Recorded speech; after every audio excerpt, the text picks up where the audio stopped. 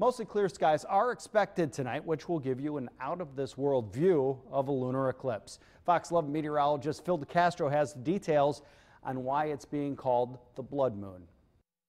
For the second time this year, we're in for a show in the sky above. A lunar eclipse is set to happen late tonight. Everything's going to happen after midnight.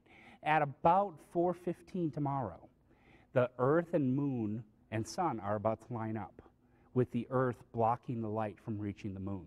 But some light still manages to peek around the edges of the Earth, turning the Moon a dark red. Our atmosphere is really good at scattering blue light, which is why our sky is blue. But that leaves only the red light to refract through the Earth's atmosphere and actually sort of get focused on the Moon, turning it red. The red color is not what makes this a blood moon, though. A blood moon is the first full moon after the harvest moon, and that makes this a blood moon. If you want to get a good look at this blood moon during the lunar eclipse, you don't need any special equipment, no binoculars, no telescopes. You don't even need to get away from city lights. You just have to walk outside during the early morning hours of Wednesday and have a good view of the western horizon. And without the full brightness of the full moon during this eclipse, you might notice something else happening. You have this full moon and you're kind of going, there's not that many stars. When it hits mid-eclipse, all of a sudden you notice there's all these stars around the moon that our eyes just can't pick up due to the brightness change. As long as you can stay up late enough, or get up early enough, there will be plenty going on above the skies of northeast Wisconsin. Meteorologist Phil DeCastro, Fox 11 News.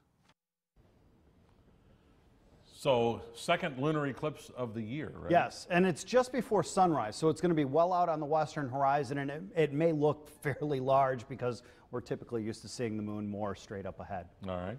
If you'd like to check out the eclipse with a telescope, but you don't have a telescope, you can go to the Barlow Planetarium on the UW Fox Valley campus in Menasha. They'll be hosting a watching party.